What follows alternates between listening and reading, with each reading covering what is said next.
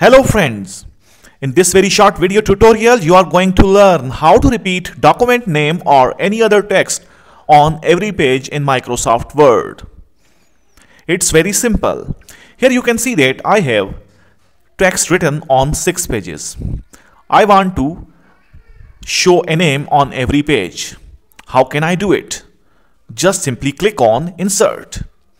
Then here you can see that under the section of header and footer, you can see the option of header. If you want to show the text or your desired name at the top of the page, click on header.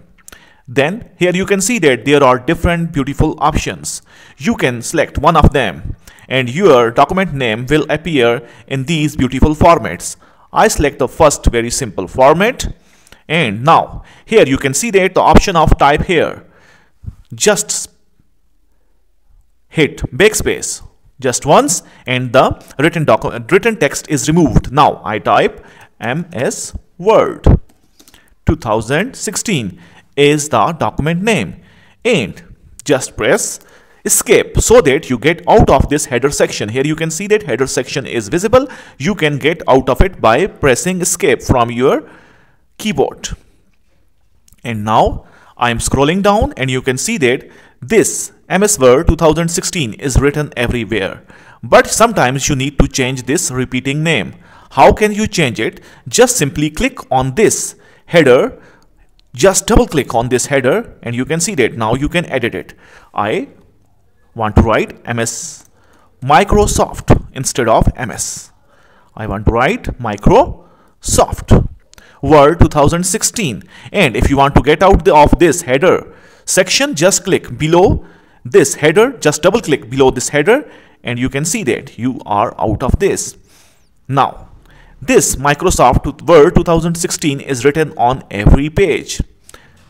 Now if you want to repeat the same text or any other text at the bottom of every page, you will use the option of footer.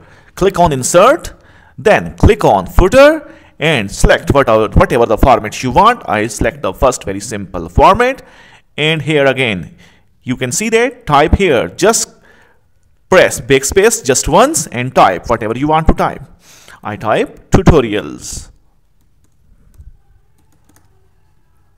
Now you can edit it, select this text, and you can see that you can make it bold, you can change its font. Again, right click on it and you can also change its size.